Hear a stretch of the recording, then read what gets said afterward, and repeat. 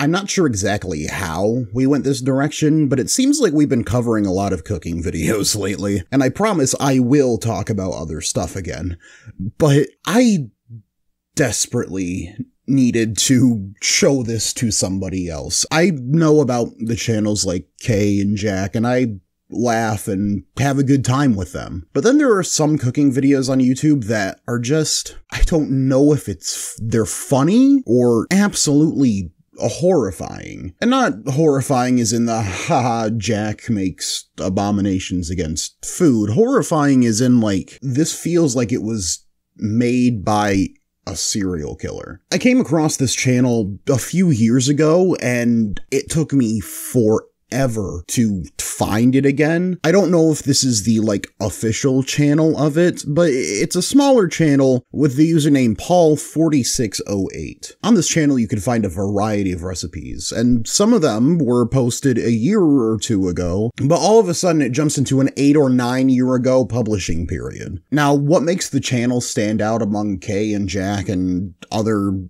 amateur or mediocre chefs on the website is, I guess you'd call it the aesthetic. Every video, as far as I can discern, is filmed on actual VHS tapes and then digitized. So you may think, oh, okay, well, these are just, old home videos that this guy made and decided to upload to his channel. But none of the videos, from what I've seen, have timestamps on them. The date and time is always blank in the bottom right-hand corner. So as far as I know, these were recorded on VHS to be uploaded. That has to be what happened, because I don't see any reason why some guy would make 157 home videos of him just cooking things for himself. But it's not just the VHS that makes it feel off. It's, I would guess his name is Paul, so Paul himself, who looks like fungus from Monsters, Inc. when the Scream extractor is done with him.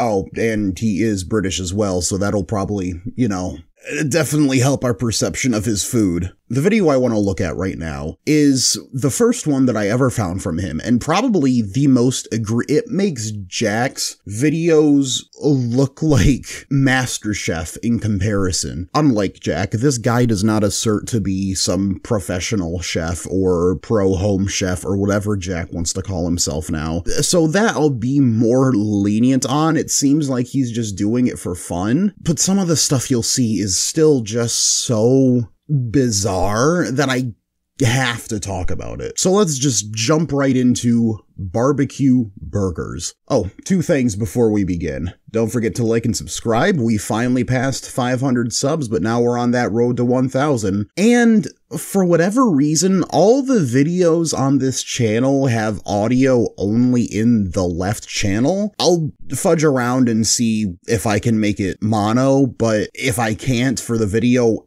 I apologize. Video, I showed you how to make a barbecue using no money. This time I thought, why not make your own burgers?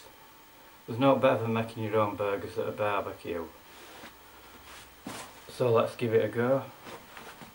You see what I'm saying about the serial killer home video aesthetic here? If it was recorded digitally, it would not feel this way, but the explicit fact that it is filmed on VHS with no timestamp in the corner, I feel like I'm about to see something I should not. Okay, now I'm gonna make turkey burgers.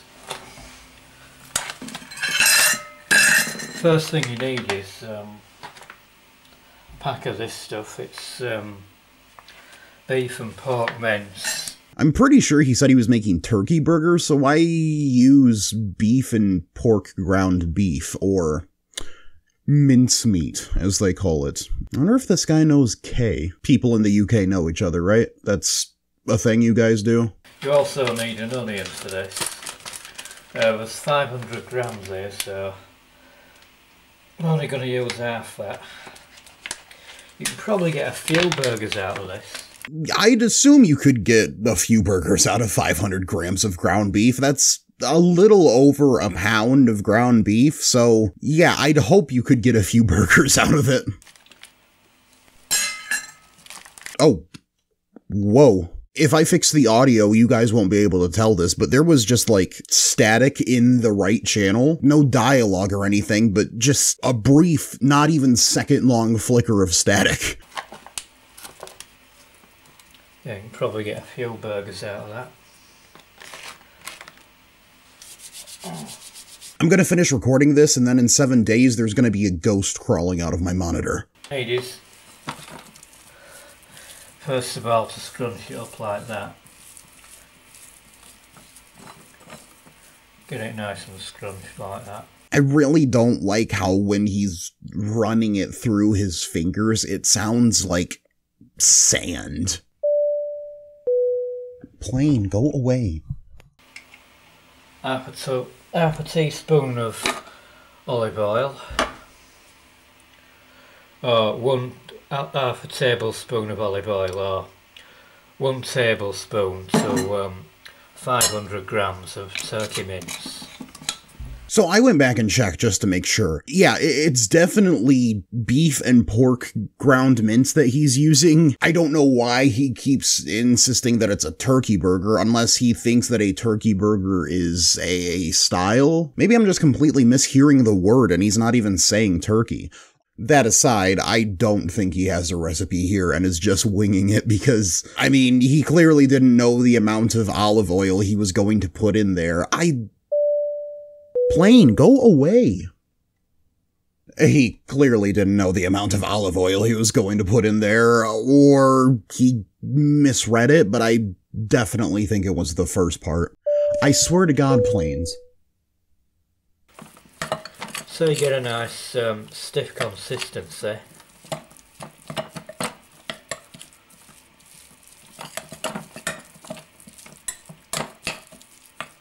So you can mould your burger. So he claims that he's putting the olive oil in the meat to make it sticky, and I guess that might work to a certain point, but then if you keep adding olive oil into it, it's just going to get liquidy and looser, would it not?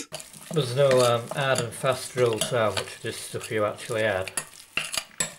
I genuinely have no idea what he said there. There's no add something, something, something, something, something you actually add. I have no idea. Next thing is to peel an onion. It's not my favourite job, peeling onions. Just take the skin off it.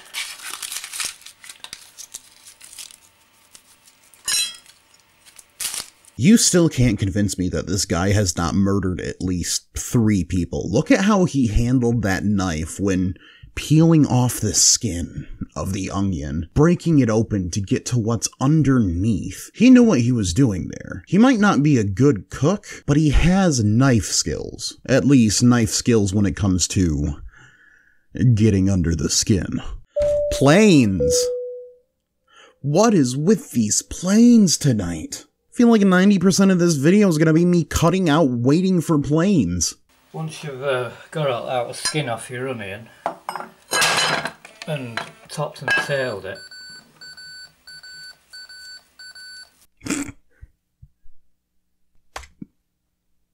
hold on. I just need a moment after that. Can we see that all again? And topped and tailed it.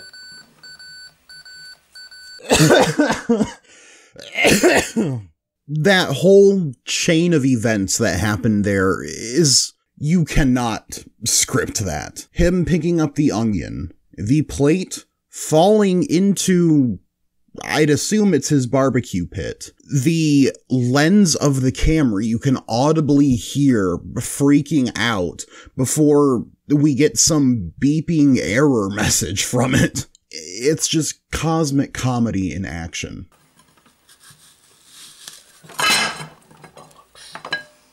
Oh, that could have been a lot worse than what happened. Paul, please cut your onions on a... Well, you're cutting it on a flat surface, but please cut them on a flat, steady surface that's not going to fall when you put pressure on top of it. That gave me genuine fear.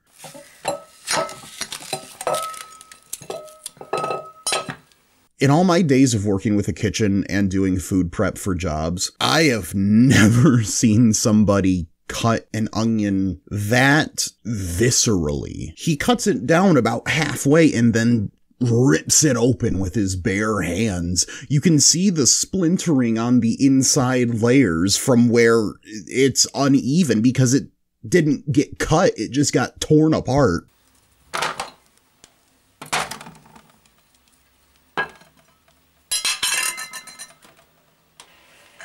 So just part your onion to peel it.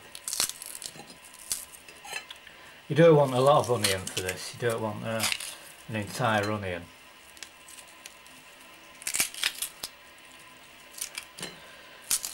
Please, whoever's up there, please tell me that he's going to cut these into smaller pieces and we're not going to have onion petals sitting in the ground beef.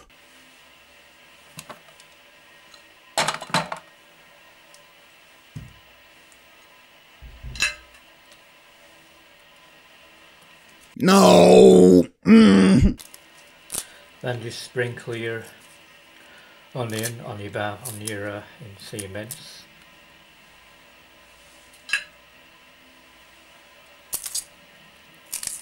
Make sure you get small pieces, you don't want them so big. Is this a European or British thing? Because Kay does this too, where she doesn't cut up her onions all the way. She doesn't dice them or mince them. She just cuts them into like smaller little like petals and then throws them into her food. Maybe it's a regional thing. Otherwise, that means there are at least 2 people on this planet that just throw in chunks of onion without properly cutting them into their dishes. And I am scared to run into somebody else that cooks like that in my personal life and accidentally eat something like that. Because if there are 2 of them, there are more.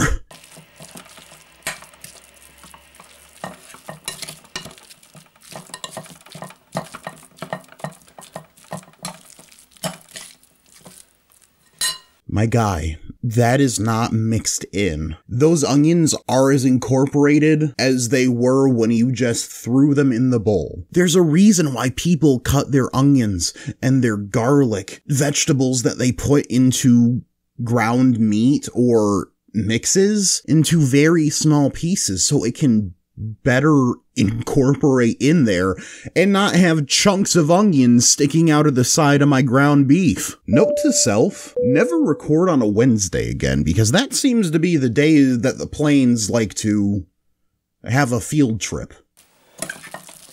That smells really nice, does this? Should come out really well. I think them onion pieces are so big. Try and fold them into a mixture.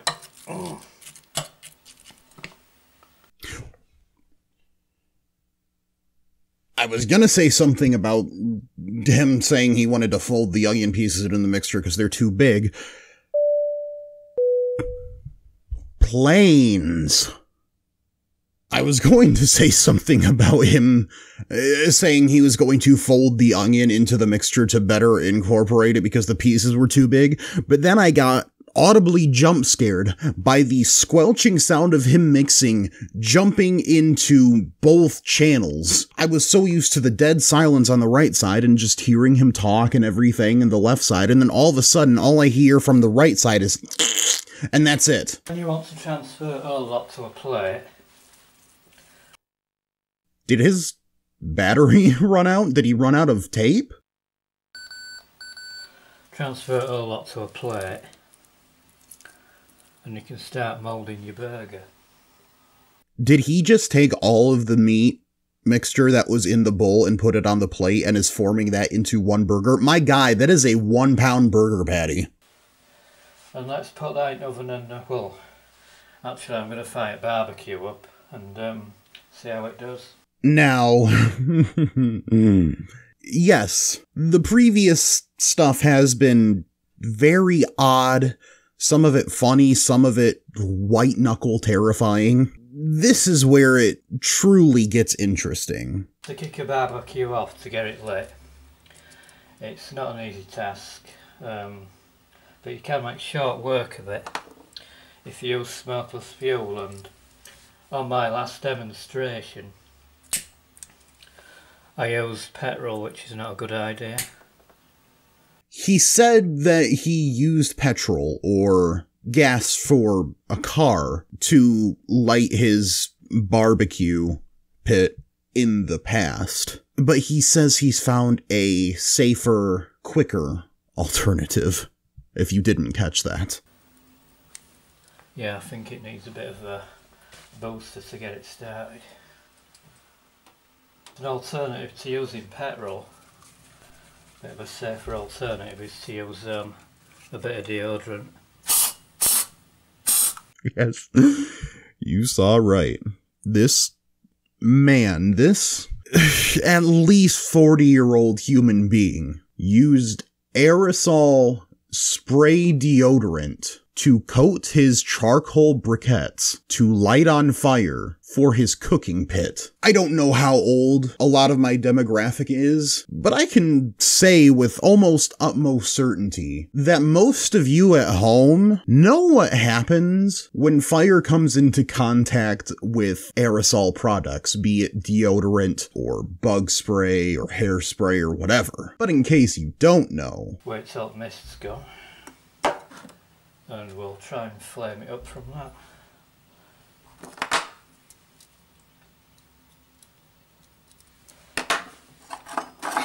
Give it a couple of seconds. Oh.